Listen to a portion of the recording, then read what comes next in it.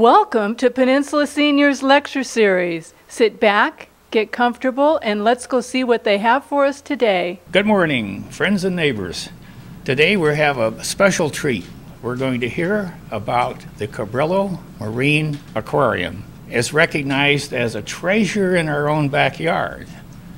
And we're going to hear about what is going on there, what changes have taken place there, and what the plans of the future are.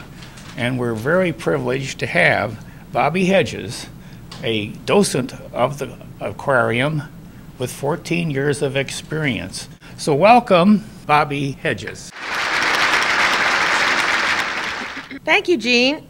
And thank you all for inviting me here today. It's been a pleasure for me to come up here and see your beautiful location up here overlooking the ocean. Down at Cabrillo Marine Aquarium, I have been a volunteer for, well, this is going on my 14th year, and we go through courses as volunteers for different things. I'm a docent. I take around school children, adults, and groups like yourselves around the aquarium for private tours. We do that all weekdays. Then we have lots of special events like Whale of a Day and different beach cleanups and Whale Fiesta and Earth Day and just you name it, anything environmental, we have it there, and it's always a lot of fun. We have a Halloween scare night, sea scare night, where all the kids come and get free trick-or-treats, and it's all made up in dark hallways and hanging fun things. And we also have a whale watch program that I'm part of and have done the same thing for 14 years. The ACS, American Cetacean Society, sponsors, along with the aquarium, the whale watching. The boats go out. We go out on the boats. I usually have a partner. We explain everything we see, from birds to sharks to jellyfish to all the different whales, dolphins, and porpoises that we see out there, and the birds as well, so that if we have birders or if we have people who really like the whales or really like the dolphins, we'll get a little bit of everything. So today we're going to kind of do an overview, and I'll be explaining further with the slides. But the aquarium has been around for many years, and it started with a lifeguard. John Olguin was a lifeguard, and many of you probably know John Olguin and some of his history. He was Man of the Year in San Pedro and lots of different things. He is now our Director Emeritus for the aquarium, and he's still involved. He's still involved every meeting that we have, the training meetings. He goes out on the big whale watches to help narrate and make all of his great whale sounds and dolphin sounds and things like that. And he's just amazing with his wife Muriel. So it started out where he came out on the beach as a lifeguard and set up a little table with a lot of specimens in jars so that he could show the kids what was going on. And if a whale happened to come by and he happened to see a blow out there, he'd say, okay, let's wait 2 minutes. There's going to be a whale. Everybody ready? And you look out there and there's a big whale blow, and all the kids go, how did he do that? But anyway, he's amazing. And so that's how our aquarium started. It was over at the old bathhouse. And then I believe it was in the early 80s, we moved to the new aquarium, and he was very responsible for helping get the funds, he and Bill Samaras, geologists, to get the funds to start putting up this great big gray whale skeleton, and we had to have a building to put it in, so came our aquarium. So I'm very pleased to work there. I spend many hours there, and I also do most of the special occasions there. We're going to talk about Southern California marine life. Some of the things we're going to talk about are the kelp forest, which is out in the ocean, the rocky shore, which is along where our tide pools are, the wave-swept sandy beach where the grunion come, right here, and then the protected inner beach, which is here where we don't really have waves, and the salt marsh, which is out here next to the parking lot and by the launch ramp. And then we have the native plant garden, which is actually down in here right behind the aquarium on the way out to the salt marsh. And here's a picture of our aquarium down here. This was designed by Wright Jr., who's a famous architect, and gives a nice view of the wave configuration in the front. We have now mostly live organisms in tanks. And of course, we don't have the huge tanks to keep dolphins, porpoises, and sea lions and things like that. But most of our organisms are alive. And we are so lucky here to be here. We are the only aquarium left that is free of charge and that has all of these features. The big kelp forest around it. Many aquariums aren't even on the ocean. We are right on the ocean, supplied by a lot of its ocean water. We have the sandy beaches. We have a nice ramp that even wheelchairs can go out to the tide pools and have access and look at the low tides out there. We have the grunion program on our sandy beach out here. Then we also have the salt marsh here. And many aquariums don't have any access to a salt marsh or a mud flat where there are many burrowing animals in the mud. And then the native plant garden that is tended by the volunteers and a lot of students that come out who are interested in helping us maintain our native plant garden. This is one of our sandy beaches, and this is where the grunion come in. And you can see it's a nice sloping beach up here with many of the seabirds here. We have different types of gulls. There are at least 3 types of gulls out here. And we'll get the little sandpipers that run up and down with the waves, and the willets and many of the seabirds that are out here. But on grunion nights, when the grunion come, we have the black-crowned night herons that come in and scoop up the first ones. They're all standing along the beach waiting for the first grunion to come ashore. And if you have not seen the grunion before, it's really something you need to see before your bucket list is gone. And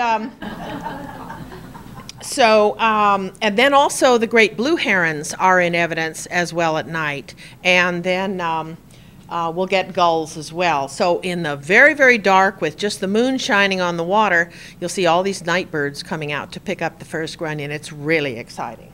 We have a crew that goes out and gives a talk beforehand in the auditorium, and then we all troop out to the beach with our flashlights. And it's just amazing to have 2,000 kids out there with flashlights, and when they say turn off your lights, they all go off.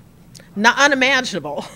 This is a willet. You've probably seen these guys digging for little sand crabs along the beach, right in the sand. They have a long bill so they can probe down into the sand and grab those little sand crabs. They love those. They pretty much wade in the water where the little sandpipers run from the waves back and forth. Okay, and here we have a picture of a lot of the clams that are burrowed underneath the sand, some of our burrowing animals, little crabs like the fiddler crab, and the bird tracks all around the holes there that you can see where the birds have been digging down in those holes. And here are some of the animals that burrow. This is on the right is called a gooey duck, and they are an Asian delicacy. And they're very, very strong clam that has a big foot at the bottom, big heavy foot, and if you go to dig for it, it goes just pounds right down in the sand and you can't find it. It just disappears. So that's a gooey duck. On the left-hand side, we have a couple of ghost shrimp, and they dig a burrow all the way to the top. So you don't know really what's underneath all those little holes down there. It might be a fiddler crab. They come up in the morning and in the evening to feed in the air. So they can be either in the water or up in the air. This is an olive snail, olive shell, and they're very small. But the snails, as you can see, the proboscis on this one, on the slide here, just a little head here, and they burrow their way through the sand looking for little bits of stuff that's in the sand. So that's one of the animals that would be in the mudflat, sandy area. And it's also a home for little tiny new hermit crabs that carry it around wrapped with their tail inside as a protective home. Here's our sand dollar, and you can see the sand dollar actually burying itself. In the sand dollar beds, they all sit on their edges so that with the water washing over both sides, all the the plankton, all the little dead bits and stuff in the water can attach themselves, get attached to the spiny areas on either side of the sand dollar, and then we'll get a close-up on the next slide where it'll show the food moving along the food grooves to the mouth on the bottom, so that if they're on their side, it's very much more economical for them. They can collect food on both sides of their shell rather than just on the top. And the mouth is on the bottom, so they don't want to be upside down. Our sand dollars would not want to be on their bottom, being exposed with food just on the top, because the mouth is right in the center of the bottom. This is a relative of the sea star, of the sea urchin. It's like a very flat sea urchin. And so the mouth is always in the center of the bottom underneath. And here's our picture of the bottom side of the sand dollar. And this is a kind of close-up so you can really see the spines. This is an echinoderm, and echinoderm means spiny skin. So all of those animals that I talked about, the sea star, the sea urchin, the sand dollar, the sea cucumber, all have a spiny skin. The mouth, right in the center, has a little tiny beak, and that's where the food gets channeled. You can see these food channels here. All get channeled toward the mouth in the center. So if they're sitting up on their edge, it's a much more economical way to feed. And when we go out there and dive in the ocean, you're going to see huge sand dollar beds with just hundreds of sand dollars all up on their edges feeding. It's really a cool area. It's a protected area also, one of our marine protected areas off the beach. Now here's our grunion, and it's nighttime. As you can tell, it's probably close to midnight, 11:30. And grunion are coming en masse, and what they do, this is the only fish that comes out of the water to lay its eggs in the sand.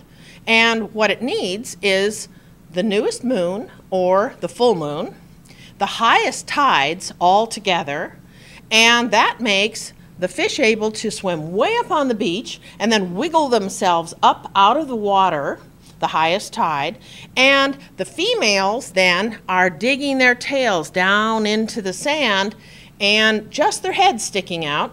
The males are swimming all around, maybe 6 males around every female, releasing their milk that will fertilize those eggs. Those eggs will stay underneath the sand, and here you can see the female with just her head sticking out and all the males swimming around trying to find the females. And you notice they're all out of the water. They're flip-flopping with their tails and their fins, and they're very limber bodies. They're only about 6 or 7 inches long. And they're very, very limber, so they can flip and flop and move that way. And they slither in the wet sand. Here are the eggs that are developing, and you can see the 2 little eyes, very large eyes for the size of the body. You can see the egg sac inside, the yolk sac that they feed on until they're hatched. They sit down there in that sand. They don't get wet because, remember, it was the highest tide that they came up on, so we don't get another high tide for about 10 more days. And when the next high tide comes up, those eggs begin to get wet. And as they get wet, they start popping and hatching all those little grunion. Then it takes another good wave to come up, and all those little grunion swim back out to the sea. So it's a great process to watch, and it's one of the things that we have the children do when they come for tours in our spring program. They all get a little baby food jar with the sand and the eggs in it, and we pour the seawater in, and they get to swirl it all around, and they watch those fish pop right up out of the eggs. It's really exciting to see them see that for the first time. And the grown-ups as well. Many grown-ups have never seen a fish hatch from an egg, and it's really exciting. Here's a baby just born, empty egg shell. You can see the shell has kind of broken in half and is now empty, the egg yolk all gone, and that fish is ready to go out and try to survive in the ocean. We think about maybe 1 out of every 100,000 are going to survive that make it back to the ocean.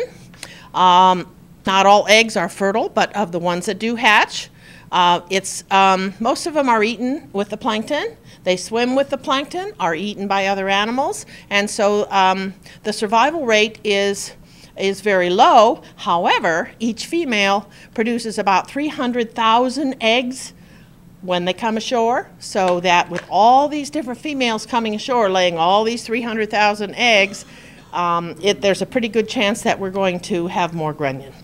We have a nice picture of the mud flats, the salt area. This is right to the north side of the aquarium. There's a ramp that runs out there. It's at low tide on this picture here. On higher tide, it has water covering all of that muddy area. And this is where we see the great blue herons, the kingfishers diving for fish. We see the night herons come in, the green herons, and many times like yellow-crowned herons. We have, you'll see different crabs, you'll see different fish, you'll see all kinds of the animals that are active early in the morning, in the evening, and when the tide ebbs and flows. Now, the mudflats is what is our nursery, our ocean's nursery, and it's one of the most important parts of our ocean. It's not the prettiest place. It's always muddy. People throw trash. You would never want to swim there. But the moms, the pregnant moms, have their babies there until they get large enough to go out into the ocean. What would happen if all the fish laid their eggs out in the ocean? They'd all get eaten as food, and we wouldn't have any baby fish. So these fish are able to survive in the mudflats until they get large enough to take care of themselves in the open ocean. Here's a nice overview of our mudflats, our salt flat area. And on that little island out in the middle there, this is where a lot of the birds roost. And that's where, with binoculars, we can stand or sit. There's a little amphitheater here, and then the ramp I was talking about, and watch what goes on out there. You have to sit and be quiet. You're going to see everything from hummingbirds to kingfishers to all different kinds of birds out there, gulls and so forth. Now here's the launch ramp right next to there where the boats come and go. So this is kind of a quiet backwater here. This area has very high levels of detritus, which is dead stuff, and the flotsam and jetsam that comes in with the tide. It's a very nutrient-rich mud, so many animals will be burrowing there, where we talked about the fiddler crabs and the ghost shrimp and all the different mud shrimp, and lots of animals that can survive in the mud. It's not a real oxygen-rich mud, but it's high nutrient. Many plants surround the mudflat areas. If you're familiar with some of the plants there, the pickleweed, this is what it looks like in a big bunch. Pickleweed and saltgrass, very tough grasses that can survive in a salty area, and they don't get a lot of rain.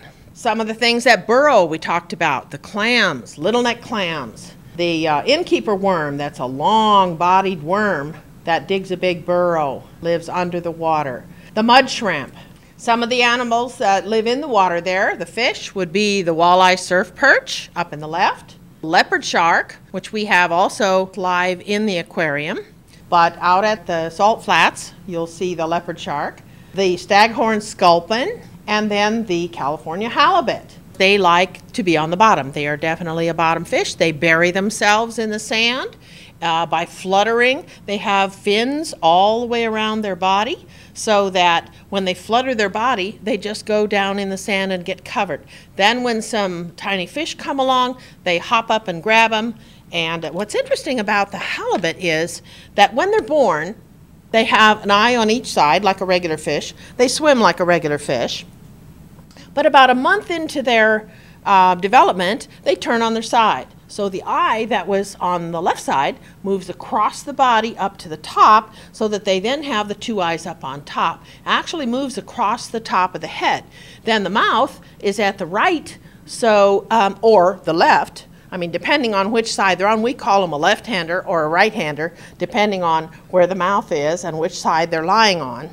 And then they hide in the sand underneath and then jump up and grab their prey, bury themselves again, and then digest. So all you can really see when you're down diving or when you're looking under the sand there, under the water, is that big eye of the halibut that is exposed up in the sand so that he can see.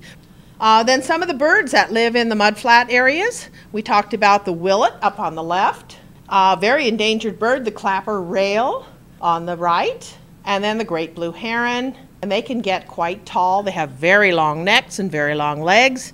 And then the little sandpiper that runs back and forth with the waves and doesn't really wade. They've got very, very short little legs that run real fast back and forth. Now, an interesting thing about our human development of the area. This is a picture of our harbor as it was circa 1917. You can see that there were originally 3,450 acres of wetlands. Wetlands are where the rivers come and join the ocean. And it's swampy areas, and it's backwaters, and it's sloughs. And if you've ever been in those areas, there's lots of wildlife.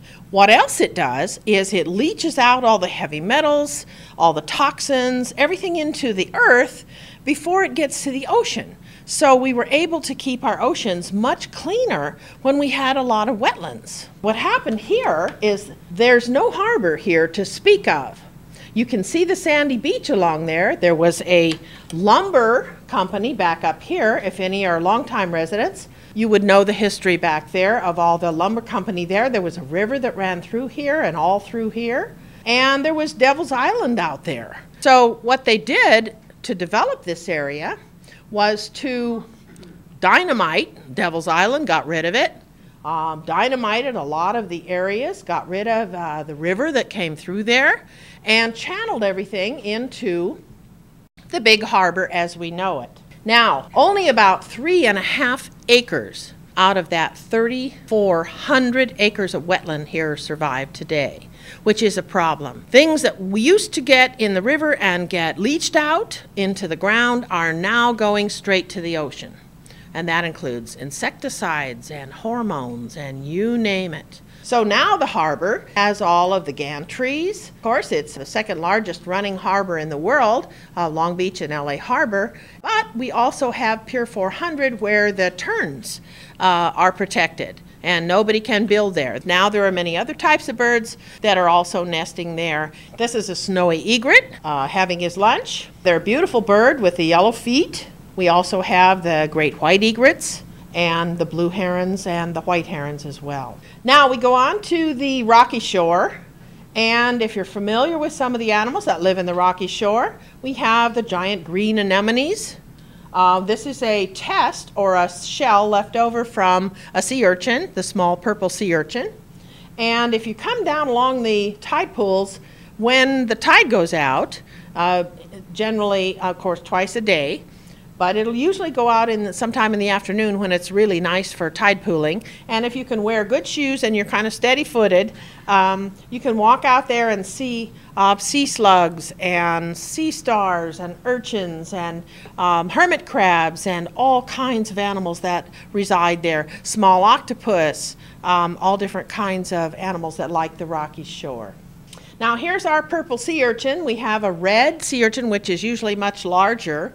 The small purple sea urchin, and it's one of the spiny-skinned echinoderms, relative to the sea star and the sand dollar. As you can see, all the knobs where the spines were attached, and then it also has the little tube feet that can hang on tightly to the rock so that it can live in the rocky shore where the waves then crash in. So if it can't get a nice little burrow and hang on tightly, it would get all broken up on the rocks. These are very fragile animals. And one thing they like to do is eat the kelp. And so we have kind of a cyclical program that we don't run, that they run, nature runs, where they eat all the kelp. We went for years without much kelp around Palos Verdes, and now it's coming back again because all the sea urchins kind of died off because they ate all their food. So that's one thing, they really decimate the stalks right down to the holdfast on the kelp. And here you can see the purple sea urchins in their little niches. Each one has burrowed out a little niche for itself right in the rocks and with those tube feet, and they have a little beak underneath, and they can actually chomp away to make a little burrow for themselves, a little hole. This is another resident of the rocky shore, and then we'd find these in the tide pools. These are keyhole limpets. It's a mollusk, a one-shelled animal, and I have one here with me today. This is an empty one. It looks like a big eyeball, or a volcano, if you will. This one that you're seeing on the slide has a mantle surrounding it that is very yucky tasting to the fish so that they can protect themselves. They won't get eaten. It's like an abalone. Anything would like to catch this keyhole limpet and eat it. And so for protection, it has this mantle that covers the shell. The hole in the center is the anus, where it gets rid of its waste. And so if you're down at the tide pools, you don't want to put your finger in the middle. Now this is the tongue of all the snails, all the mollusks and snails that are in the Rocky Shore area. And what we see here is a magnified view of the proboscis, which is the mouth parts coming out, the radula, which is the tongue, and the teeth on the tongue, the cusp on the tongue. And it makes a rasping sound as it comes out and rakes the rocks, can actually dig a pathway through the rock and remove some of the rock. And what it's doing is eating all the algae and critters that are growing on that rock. Here's a magnified view of the teeth on the radula, on the tongue of the snails. And you can see it's kind of like a chainsaw. If it moved back and forth, it would be very sharp and rough and could actually gouge out trails in the rocks. They gouge out a little place for themselves so that when the tide goes out and they're going to get dry, they can hunker down, glue themselves in that little hole, and be perfectly safe until the tide comes back in. And you can see some periwinkles here that have done just that. They are having their trails here all around. And this is all where the snails have gouged out areas in the rock. Again, a fancy one here. This is very economical because it's covering tremendous amounts of food area in a very short space of time, and going back and forth and eating all the algae that's on that rock. This is a giant green anemone, sea anemone, and you can see the tentacles and the mouth in the middle. And of course, they can glue themselves to a rock and stay stationary, or they can release themselves from the rock and cartwheel away. Say, for instance, a sunflower star, which is a voracious sea star, comes along, they can actually cartwheel away from that sunflower star. There are many programs on TV, if you've watched National Geographic or some of the Novas, that show this in speeded up film. It's really cool to watch them move because you think they're sedentary. When we touch them in the touch tank, we touch just the tentacles. The mouth is very fragile. This leads to the stomach and could harm it if we touch the center. So we have the children just touch the tentacles, and it feels like wet spaghetti with Scotch tape stuck on it. They're kind of sticky when you go to let go. So it's kind of a fun thing to touch. Here's another green anemone and many animals that live around in the Rocky Shore area. A little rock crab. This little rock crab likes to hide in the crevices, and then when it sees anything that it can eat, jump out and grab it with its nice husky claws. And there's a little periwinkle snail right up behind it. Here's our sea star. The sea star is one of the most fabulous animals because it looks just very common every day, doing nothing, sitting there. But when you get a close look at the anatomy of the sea star, it's amazing. We used to call this a starfish, but it's not really a fish, so now the scientists like to use the word sea star. You can see the tube feet here as it moves along. It also uses the tube feet to grab mussel or snail and pull it open. May take 4 or 5 hours of pulling, but it is strong enough to hold on and pull and pull and pull until that bivalve will give up and open up, and then it throws up its stomach inside the shell, dissolves the whole meat of the shell, and then swallows its stomach again. So when the stomach comes out, of course, it's inside out and has all those nice enzymes there to dissolve the meat, and then swallows the stomach back down again. So that's a fascinating part. Another thing is that sea stars are always clean. They never have anything growing on them. Have you noticed that? They don't have shells, they don't have algae, they don't have anything growing on their skins. And that's because they have a very interesting feature. If you look on the skin here, the spiny skin, if you feel it, it feels kind of like sandpaper. This happens to be a bat star.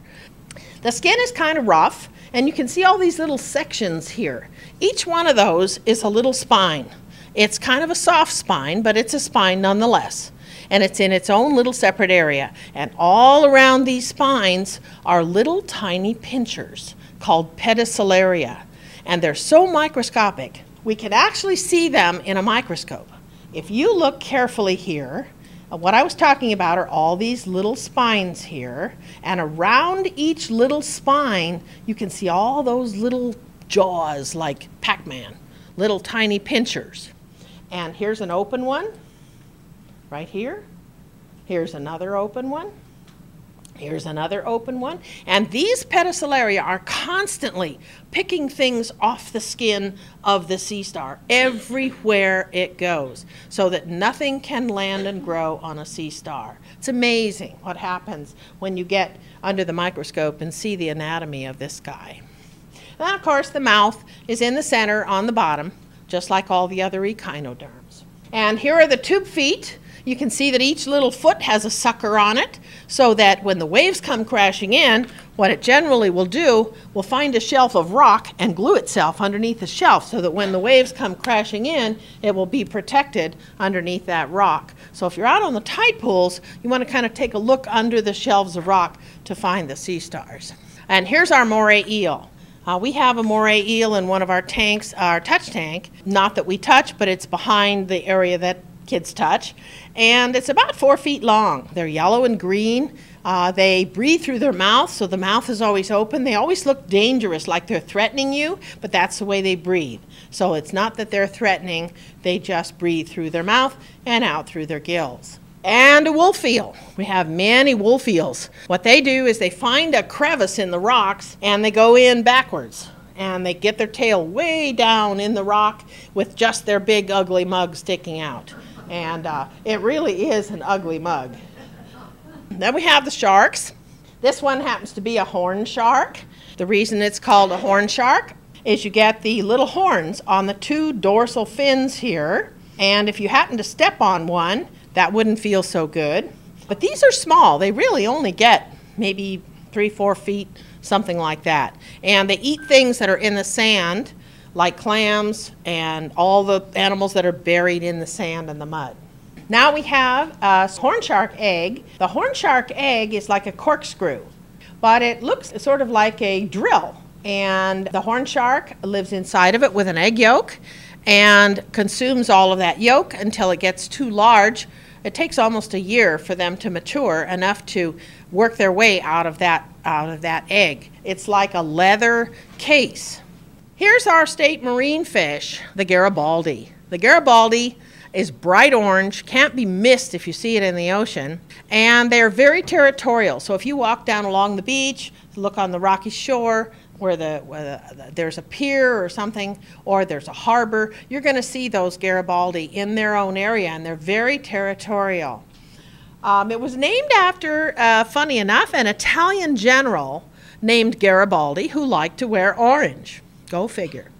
Now, this is one of our divers. Actually, this is our director of the aquarium, Mike Schott, and he goes out swimming every day to not only get exercise, but he also collects Garibaldi eggs. He has a license from the aquarium to collect them and raise them in our aquarium, and we send them all around the country and the world. He's behind the mask here, and the Garibaldi are so territorial that they will try to chase an adult diver away from their nest. They're very, very pesky, and they will keep bombing you with their little mouths until you back off. And they do not like to have him come and collect their eggs. But it's a really interesting learning experience at the aquarium to watch them hatch from the eggs and then to husband them so that we can have them survive to adulthood. It's not an easy thing to do, to recreate the niche from the ocean in the laboratory. But that's one of our new buildings that you really have to come and see, where all the research goes on. Here are the eggs that it leaves behind. Hundreds of thousands of eggs with all the little egg yolks in each little egg. So we collect only a very few to bring to the aquarium to raise and do research on. Now this is a juvenile. They have these electric blue spots all over them. as a juvenile. And the younger they are, the more electric blue spots they have all over them. And the older they are, they lose those blue spots and become just gold, as well as larger. So this is a juvenile Garibaldi.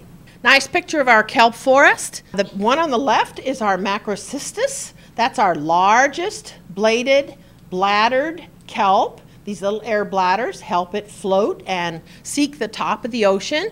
If you've been out overlooking the cliffs, you'll see all this huge kelp forest out here that is mostly Macrocystis, and it is harvested. It's the fastest growing plant-like thing in the world.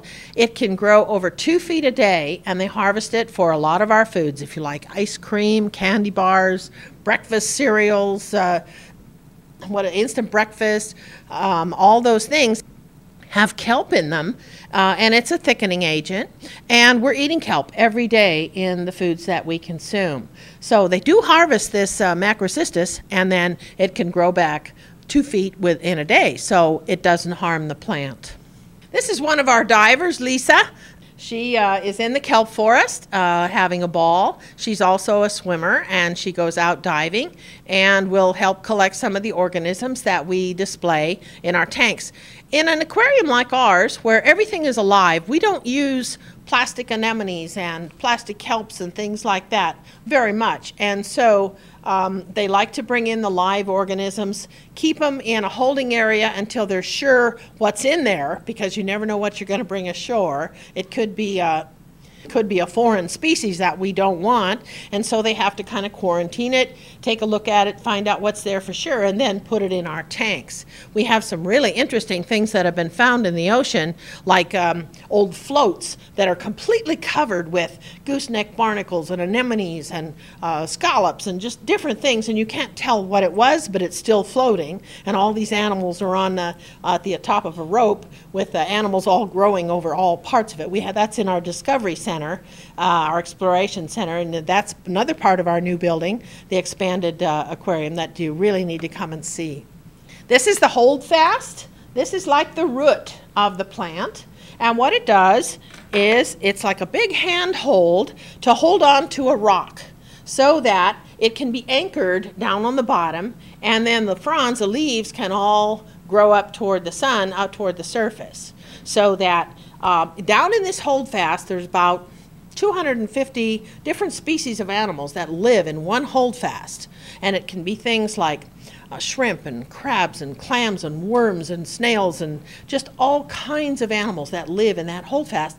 And one of the reasons you'll find so many fish around the kelp is that there's lots for them to eat there. It's also a mechanism to hide. Some of our kelp fish hide in the kelp, and others are swimming around finding things to eat. Now, this is an interesting story. These are sheep's head. These happen to be 2 females. All of the eggs, when they hatch on the sheep's head, are females. No males are hatched from the eggs. We're not really sure why, but it's a very territorial fish. The male is the dominant, and you'll see that on the next slide. Let's go ahead with the male. Now take a look at the female first, and notice it's all pink. It's got a little white jaw, but it's all pink. On the next slide, we see the male. Dark head, dark tail, pink middle.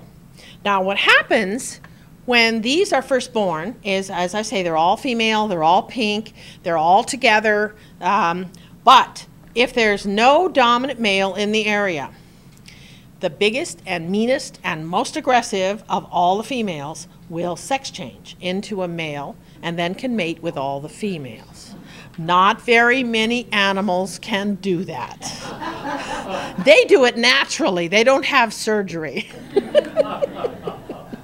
So here's our male sheep's head, and they are very territorial. Now we come to the outer ocean, and we find sheephead close to shore or in the deeper water, so that's kind of a transition fish. Now, our cetaceans are dolphins, porpoises, and all the whales. These are mammals that live in the water, and they have blowholes where they breathe air like us mammals. They have lungs. They have hair. They're warm-blooded. They have blubber to help keep themselves warm in the water. Not all of them do, but most do. And this one is a Pacific white-sided dolphin, and as you can see, it has a white trailing edge on the dorsal fins here, very white on the belly and near the tail, more like the markings of a killer whale, and no real beak. No, not like the bottlenose dolphin has a long beak. This one has just a sharp edge of the face. So here's the mouth, here's the eye, and the dolphins, porpoises, and sperm whales, killer whales, are toothed whales. They only have one blowhole. So the flipper dolphin, if you're familiar with flipper, could squeak and squawk through that little blowhole on the top of its head. This is a common dolphin. You can see it has quite a beak here. This is called a long-beaked common dolphin. It has a solid black dorsal fin. It has a long beak, and it has the one blowhole right above its eye here, so that as they porpoise up and down through the water, they come up and blow. Every time they come to the surface, they blow. Come up and blow, come up and blow, and that way they breathe the air. They have to voluntarily close that blowhole because it's not automatic. They can't go to sleep 100% or they would drown. They have to be able to physically and with their brain knowingly open and close that blowhole so that they can shut out the water. Now this one is a cow-calf pair. You can see the difference in size between the cow here and the calf here, the mom and the baby. And this is a fairly new one, I would say a couple months old. And the next one is another common dolphin. This is also a long-beaked common dolphin. It's very difficult to tell the difference between the short-beaked common dolphin and the long-beaked common dolphin. They're almost identical except for this little gray area here is missing in the short-beaked common dolphin, so all of this is white, and it'll have white all around the eye. Now this is another long-beaked common dolphin. You can see the teeth marks up here on the top of the body here. This one is blowing air out under the water, so it makes this nice cascade of bubbles, and didn't wait to come up to the surface to blow, but blew out the air under the water. We're not sure why they rake each other with their teeth. They're either playing or they're fighting or they're mating or something like that, but most of them have teeth marks on the tops of their skins. Here we have the orcas. Every once in a while we get orcas coming in right into our shore. Last year I was on the Voyager off Redondo Beach, and a pod of orcas came in, about 10 of them, and zipped past us so fast I could hardly get a photograph. We're after something right near Redondo Pier and gathered there, and then very sedately came porpoising out again. They're fabulous animals to watch, and we don't get to see them very often in our area. This happened to be a transient group of killer whales. We have killer whales are actually the biggest of the dolphins, but they're called a whale because they're bigger than 20 feet, so anything big is called a whale, although they're all cetaceans. This is a transient pod. We have transient ones that travel all over. We have resident ones that are up around Oregon, Washington State, and Vancouver that eat salmon right off the shore. They eat different things. The transient ones eat anything. They'll eat baby whales, they'll eat dolphins, baby dolphins if they can get them. They'll eat seals and sea lions. They'll eat fish, big grouper. They'll eat anything they can find. Then we have the offshore ones that go to certain places like the islands, like the Farallon Islands, and go after seal pups and sea lion pups. So we have different types of killer whales. These just happen to be frolicking. Looks like they're feeding, and many times it'll be a training group where you have the adults, the moms particularly, teaching the babies how to hunt. And what's really sad is to watch them hunt a baby gray whale while you're whale watching. But it happens, and that's life. And they're not always successful. Sometimes it takes 4 or 5 hours, and the mom manages to get into really shallow water where the orcas won't go and can save the baby. Now here we have some gray whales. We do our whale watching right off the shore, as I said, Redondo Beach, San Pedro, off the Spirit in Portugal. And the gray whales have 2 blowholes, as you can see, 1, 2 right here. These are baleen whales. All the bigger whales are baleen whales. The blue whale, being the biggest animal ever to live on Earth, and is a baleen whale, has 2 blowholes. and can get upwards of around 90 feet in our area here. We've had blue whales right off the coast now still. We have them off of the Channel Islands all summer, and it's just been fabulous to go out and watch them out of Santa Barbara, to go up to the upper Channel Islands and see the humpbacks and the blue whales lunge feeding this 2,000-ton animal lunging out of the water after all this krill with a great big mouth and all these ventral grooves that open up like a big tadpole mouth. So here they are right next to the boat.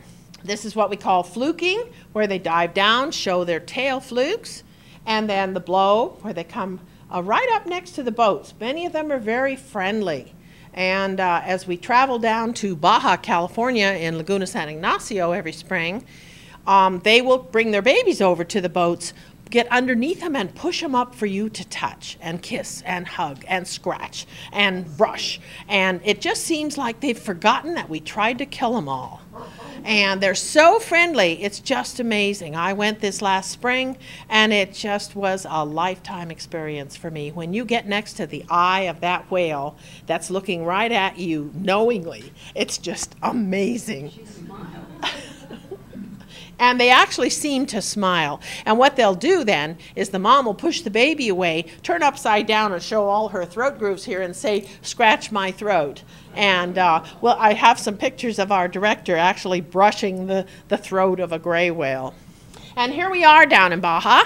And we go out in the little pongas here. You can see we're all suited up, so just in case anything happens and the boat flips over. But the whales don't do that. They're extremely friendly, and they're so careful. They come right up along the boat, and they'll actually brush the boat, but not to move the boat, just to get the baby close and lift them up so that they can lift their heads up and get touched. They like to have their gums rubbed and their tongue underneath. They have the baleen on the top and the big tongue on the bottom, and you can actually put your hand in and rub their lips and their baleen. The baleen is made of keratin, like your fingernails and your hair, so it's rather soft.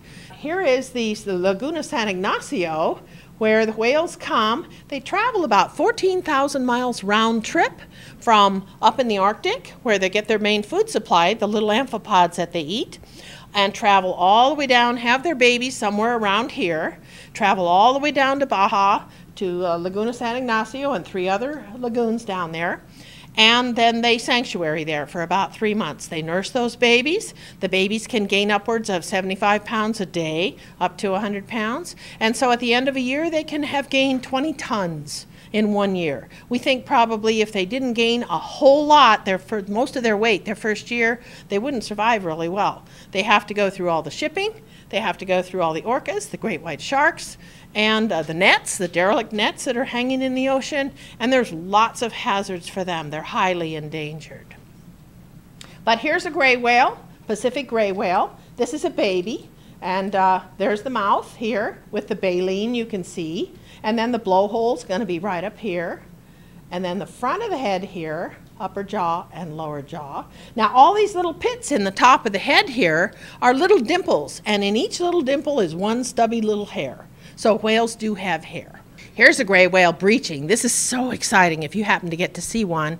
They leap right out of the water, and usually they start out straight up, turn on their back or side, and then just splash down in the water with an apartment-sized splash. So this is called breaching. We're not really sure why they do it. We think it's communication, aggression. Sometimes if a little fishing boat will harass them, go around them too close and they have a baby or something, they'll breach. And they'll take their tail flukes out of the water and just smack the water right near the boat and say, "Give me some space." So we think that's why they're doing the breaching. Now they can hear that, so we think it's communication. They can hear that for miles away when the whales do it. The other whales can hear them. Now here's a baby again right next to the boat. The head is so stubby you can tell this one's a baby because if you remember the breaching one, the female had a long head like this. Big long head like that. As an adult, it's actually over a quarter of the length of the whole whale, which can be 50 feet. The gray whales can be 50 feet and weigh 40 tons. So we go out there in these little 16-foot pongas, fishing boats, and you first time people are scared because they think that whale could come under the boat and just flip us all over. They don't do that. They're just very friendly, and it might hurt them too. So many of them have scars on their back where boats have hit them and they've recovered. So this we call a pickle because of all the little dimples in the head, and the skin is all wrinkly, and the most thing they look like is a pickle when they're first born. Another pickle, another baby coming up to get touched, and it's just amazing how much they like to get touched.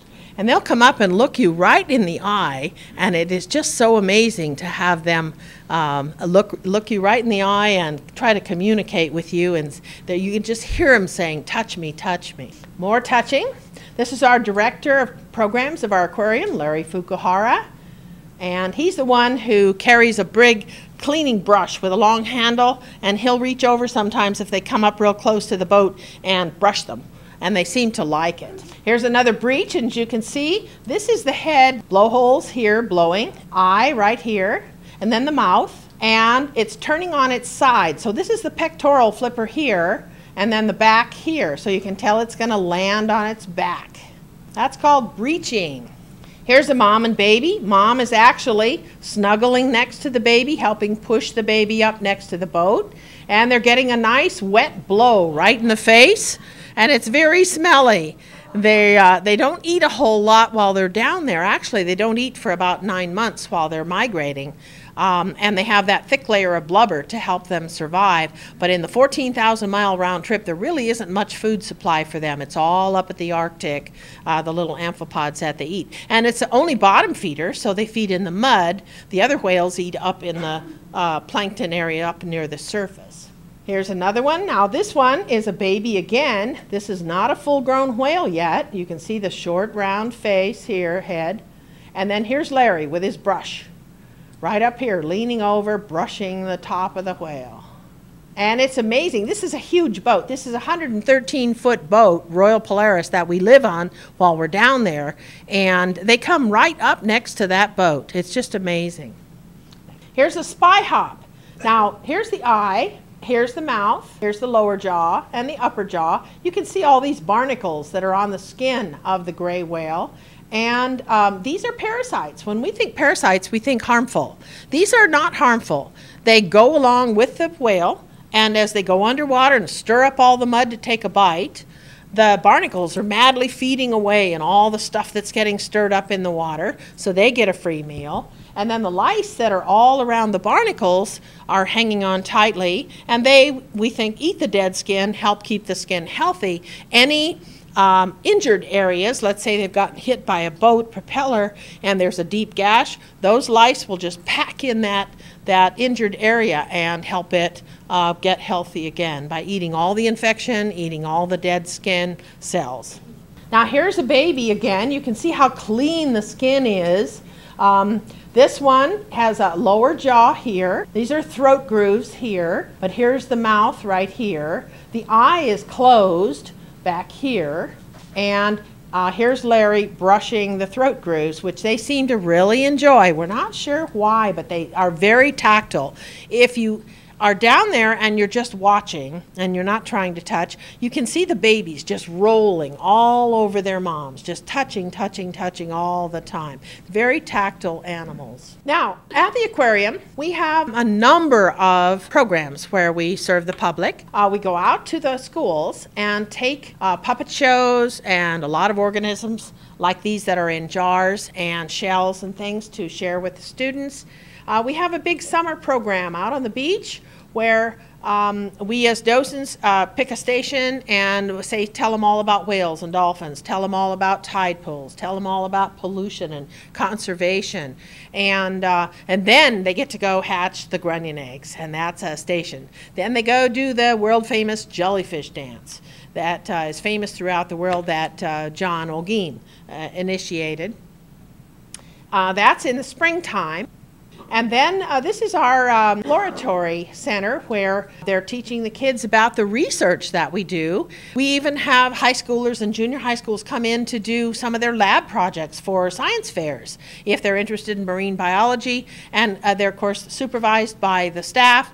A lot of the volunteers will do feeding and cleaning and things like that, but we do research on and grow seahorses and different types of abalone, and as I said, Garibaldi, and all kinds of white sea bass, and just many different types of animals in the ocean that we're trying to raise and teach people about and learn about ourselves. Here's our shark room in the aquarium in the hall, exhibit hall, and we're showing the students, these are live sharks back in here, great white model of a shark up here. We have big shark jaws over here and a baby white shark that's been preserved in a case that they can see a baby shark. So we have many other programs too for kids, and we feel that ocean literacy is just so important. We know so little about our ocean that our main job is to teach people that what's out there, and you don't care about things that you don't know about, and you don't save things that you don't love. So we teach all the kids to love the ocean, love all the animals that are there, learn about them, get interested, maybe want to do it as a career. And it's amazing how many children come back and say, I came here as a third grader, and this is where I decided I was going to be a marine biologist. So our research, as I said, grunion, we grow baby grunion. We have baby Garibaldi. We are the only aquarium that has a permit to grow the white abalone, which is extremely rare, almost gone. And we have students come in and help, feed, do projects. Here's our director, Mike Schott, with a student in the lab here. And then we grow a lot of the food that the animals eat. We grow mysid shrimp, we grow algae, we grow little sea monkeys, you call them brine shrimp, to feed a lot of the animals with very tiny mouths. And of course we grow seahorses. Now we have some students coming in to do tours in the summer. We have a junior and high school program where the kids come in and do a full week of training, and then they can do tours for the public as the public comes in during the summer, and it's wonderful if you've ever get a chance to go down in the summer to see them down there. Then we have our regular docents out on the beach doing talks on grunion and different things. We have the tide pools where kids are touching the animals.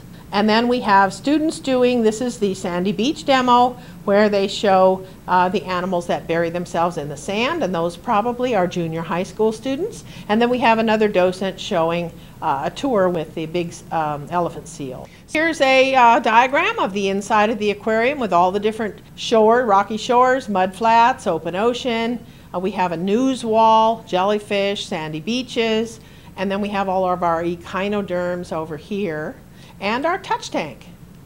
And then this is a shot of the walk that goes out to the tide pools here when the tide goes out. And you can see the low tide here where the tide pools are beginning to be exposed. Okay, so that's it, and we hope you're going to come and see us at the aquarium.